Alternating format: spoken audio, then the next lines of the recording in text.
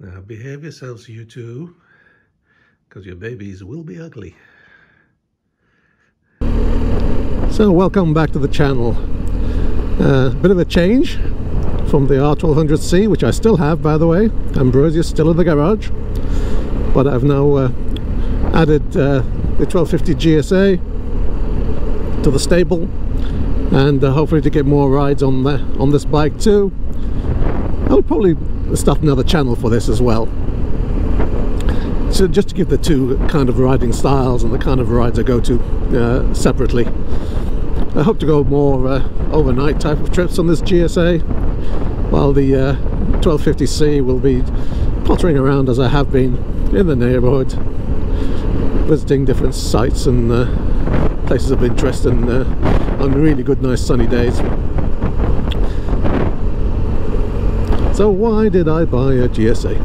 Well, it's been on my list for easily 2 or 3 years, as one day I will get one. And basically the arrival of the GS 1300 kind of made my decision that the 1300, after waiting for it for over a year, just wasn't for me. You know, that this the 1250 is really what piqued my interest, and you know, I was looking out for, and the size of it, the way it stands, and the new 1300, yes, absolutely ultra modern, fits in with all the other adventure bikes that are out there now. But to me, you know, that uniqueness, you know, is in the look, and its presence is no longer there. To go on pottering about on the custom 1250C, and going on for, again, can still potter around on the GSA for sure, but it's a different kind of rides.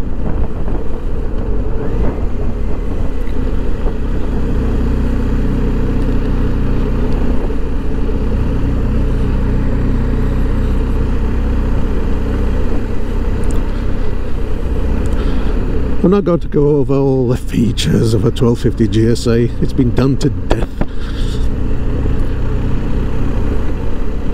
But the things that were on my mind, that I wonder if there was any truth to it, to the 1001 YouTube videos that I've watched, and people saying the likes and dislikes, and you know, the things that doesn't work very well, things that do work very well. With me was the quick shifter seems to be the thing that seems to be the thing that quite often gets brought up. And certainly we're taking this out for a test ride. Yeah, you know, remember, I'm coming from a 1250C. You had to kick it to get it into gears, and a real clunky gearbox. So I'm coming from there. So for me, this gearbox and this quick shifter is an absolute dream.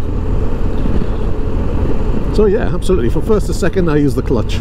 It can kick it in, but second, third, fourth, fifth, sixth, going up, depends how the mood takes me. I'll use the quick shift. Well, I'm used to using the clutch, so sometimes I use the clutch and sometimes I use the quick shift. Going down, yeah, probably down to fourth, I'll probably use the quick shift, and after that I tend to use the clutch. I'm not saying absolutely 100% of the time that I do that,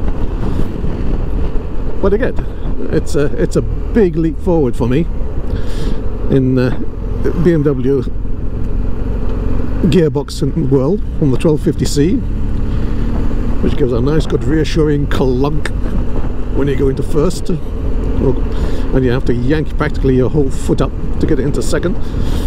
You know, and it's that's lovely. That's character, as they say.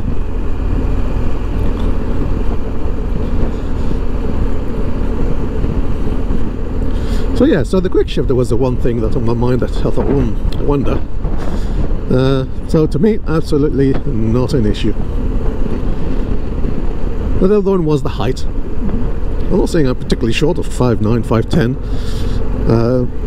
but when I got on the full height, normal height bike, yeah, I was tiptoeing a bit, ball of the foot. So I thought, well, I don't fancy with a pillion on the back, fully loaded up, trying to balance the whole thing on tiptoes and ball, you know. So I went for the factory lowered one, where this one came up, and I've got the lower seat on there, and absolutely, I'm confidently flat-footed now. I can pick the bike and wiggle it about from side to side, and I know I've got it. I haven't got like an extra inch or two of foot to go down to the floor before I get, you know, good full control of the bike. So that definitely was a thing that I knew I needed to get the factory lowered one. And the suspension's also set on low, so a lot more confidence, you know, that to be able to come to a stop and confident to compare the ride on here to my 1250C. I mean, totally different. The feet positions are absolutely in a different place. On the GSA, they're sort of just below me, while on the 1250C they're in front. And I'm leaning over towards the handlebars here, while on the 1250C the handlebars come back. Oh yeah, I've bought some Wunderlich risers for this, which I'll be making another video for fitting all the various bits and pieces that I have bought.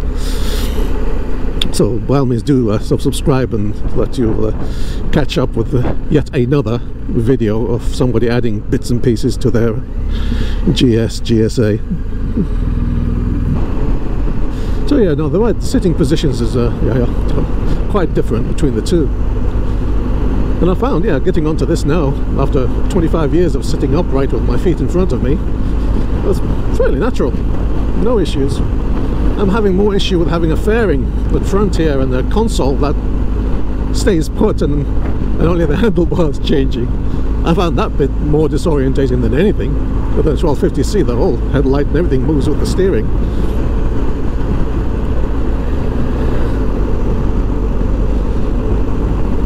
So what I tend to do is look where I'm going, don't look at this. I don't know, after an hour or so it's become second nature. I don't really bother about it. It's more noticeable when I'm maneuvering it in and out of the garage and I'm turning the handlebars to get to face the way out. That's when I notice this not moving more and the handlebars moving.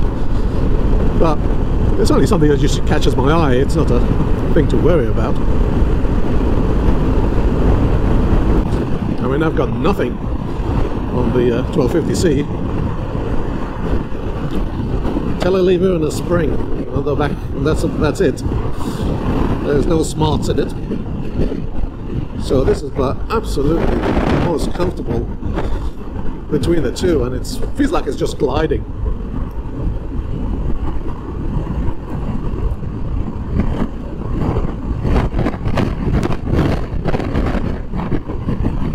Apologize if you're hearing all this blustery wind, but it's a bit windy today.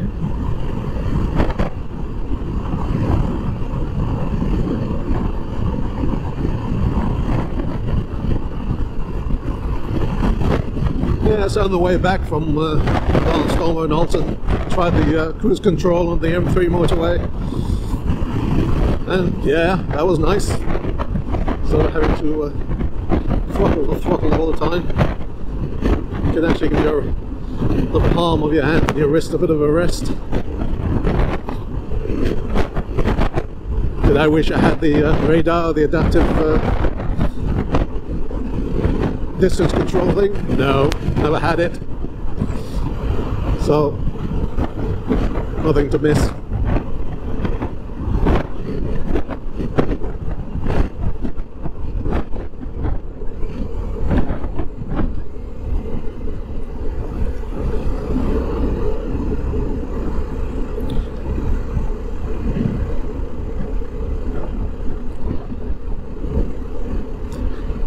Yeah, I was thinking of all the new extras on the 1300. Would I miss those? Would I really, you know, regret not getting 1300 for the extra toys? So the radars back and front, I thought about it a lot and long, but no, it's not something I wish I had. The blind spot indicator in the mirror, I mean, yeah, that could be nice. But again, I'm always a look over your shoulder kind of rider, you know, the old lifesaver. So I never had it, not gonna miss it. Yeah, the extra performance, yeah, it would be nice, but there's plenty in the GS range, and the torque particularly, lovely, plenty. So I'm saying I'm not a speed demon or anything like that. There's plenty of acceleration. The torque is lovely. The ride is smooth, silky smooth in comparison to my 1200.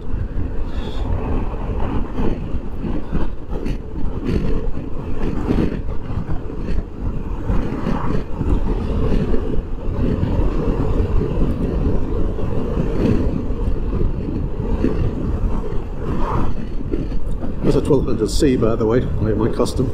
The James Bond bike. That throws you. I can never part with that bike.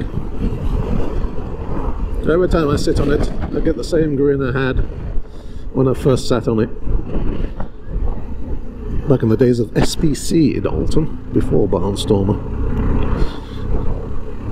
25 years ago.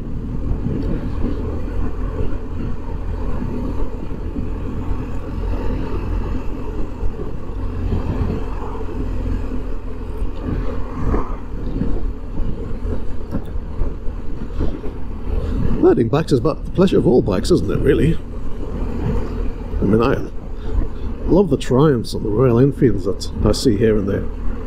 You know, lovely sound. And even sometimes there's some really lovely scooters. Yeah, they look like fun. And now it's adventure bikes. Harleys, yeah, absolutely. Not so much of the sports bike as such. They tend to look much the same to me, one to the other. But I do appreciate that they're great fun too.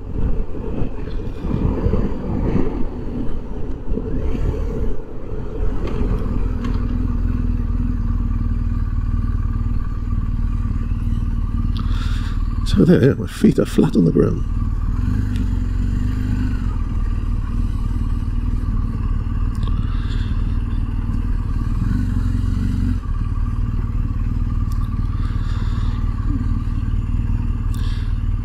There are those big silver panniers on the back. I don't really feel them. Maybe it's because they were there from the beginning, all the time. So I don't know any difference. Maybe I should ride them with them off. I'll probably do that, just to see how different it is. So I've just got on the bike with them on it and just got used to it.